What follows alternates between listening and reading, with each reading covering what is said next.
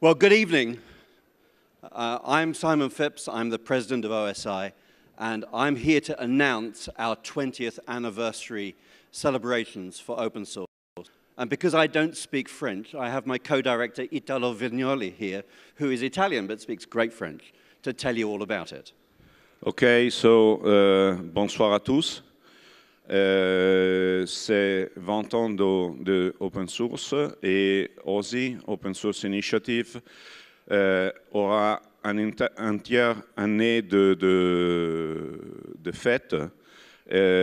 Normalement, c'est le plus grand événement du logiciel libre open source pendant l'année. Donc, on partira le 3 février, samedi. Au FOSDEM, c'est le jour d'ouverture du FOSDEM. Et on sera là, on vous attend, on aura un stand.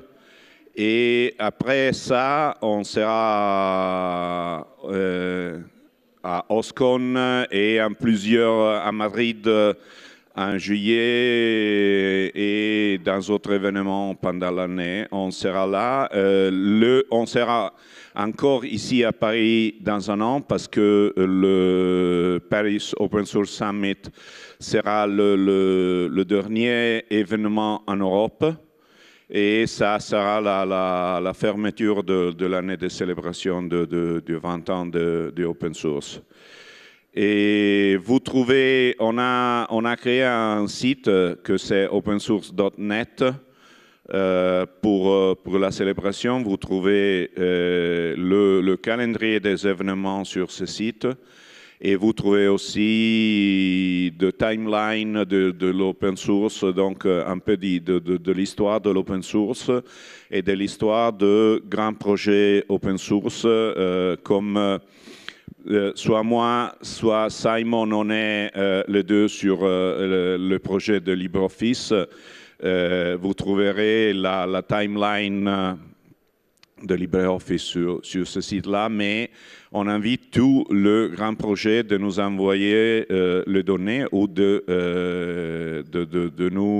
d'entrer en contact avec nous pour ajouter la timeline de leur projet, toute la timeline de ces 20 années de logiciels open source.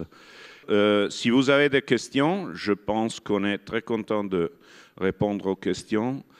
While you wait for that, I presented earlier in the ecosystem track, and next year is the 20th anniversary of the term open source. But open source was a marketing program to promote free software. Bruce Perens has just confirmed that. And I want to give credit to what happened 35 years ago when Richard Stallman finally got so mad with proprietary software that he started the free software movement.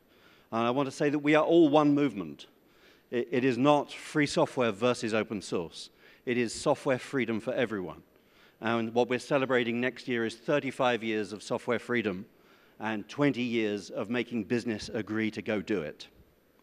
Oui, donc on fait la traduction. You can do that. Simon a dit que le terme open source, et Bruce Perens, il a dit récemment, c'était, comme on peut dire, une campagne de marketing pour le logiciel libre, parce que le logiciel libre et open source, c'est la même chose, et il n'y a pas de raison pour avoir deux différentes façons de voir la même chose, parce que tout le monde qui connaît le logiciel libre et open source sait que la condition d'avoir le code, la source du code disponible pour tout le monde, c'est la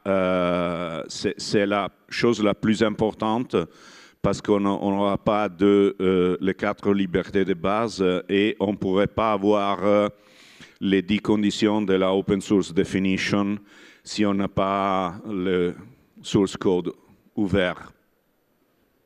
Prêt? Okay, so thank you very much. and join us in celebrating open source next year and free software as well. Thank you Yeah. very much indeed.